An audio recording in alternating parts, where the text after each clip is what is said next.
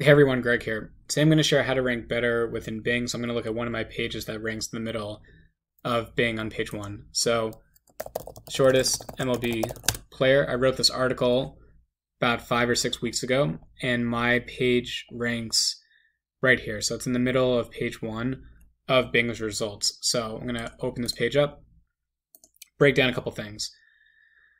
First is the URL. So you want to make sure that it's descriptive enough that Bing knows that this is the primary subject of the page, so the shortest MLB player or players. This is the H1 tag. H1 tag has more emphasis for Bing to know that this is what the topic is about. Real quick, you can highlight this if you're using Chrome or Edge or Firefox. You can see exactly that this is the H1 right here. Another thing I'm going to break down is the title tag. So the title's right here. So the shortest MLB players, who's the smallest to play baseball, TSR is my site, the Stadium Reviews. Description, I think it's important to put that primary keyword also in the description because that's going to bold within Bing. Again, just more signals to Bing's engine that URL, H1 tag, title tag, they all match. Another thing too that I think is important is this section right here. So what is the average height of a baseball player? I chose that as an H2, so I'll highlight that and share why. Because you should only have one H1 tag on a page, but you can have multiple H2s, and you can use the H2 tag as a question, and that's what I do. So you ask the question and you answer it. Effectively, what I'm trying to accomplish here is to tell Bing that my page with all of its content goes over this in a comprehensive way, because when you read about the shortest MLB players to have played the game, you're probably going to then look up, well, what's the average height of a baseball player to put that in context. So I do that right here. Another thing that I do is I break out external links as well. So Bing, just like Google, they don't want you to be an island. So don't just write content and only link to yourself. If there's like a .org or .edu or a PDF file or anything else that has value that you think your audience can benefit from with a link, include that. One tip is with Google and Bing is that you should try to link out to an HTTPS version of a site. It's just more secure. It's just more safety for your audience. Bing will, appreciate that instead of going to a non-secure version of a page. A couple other things is that, let me go back up to this image right here.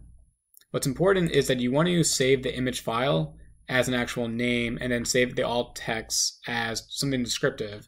So you can see here that the alt text here is Dustin Pedroia, small baseball player, and you can see my uploads here is exactly that. So it says uploads Dustin Pedroia, small baseball player. Don't get in the habit of just taking a picture and uploading that to your WordPress or any CMS site that you, or CMS platform that you have for your website. You want to make that descriptive so Bing's bot can know that this image is about this, the alt text gives it more signals, et cetera, et cetera. A couple other things too. So I wrote a lot of content right here. Content length is something to consider when you're trying to rank better within Bing. You want to cover a topic in such a comprehensive way that a user who comes here is going to get all the information that they need. Most of these images too are from Getty Images, so I couldn't get them from Dreamtime, so that's okay because they're all linked back out to Getty. But ideally, if you could take your own pictures for this and to upload them, it's more of like a reward because it's unique content. Another thing that I could have done, which I didn't on this page, but I think it's worth noting, is that having videos embedded on your page can certainly help improve the user experience, which is something that Bing is looking for as well.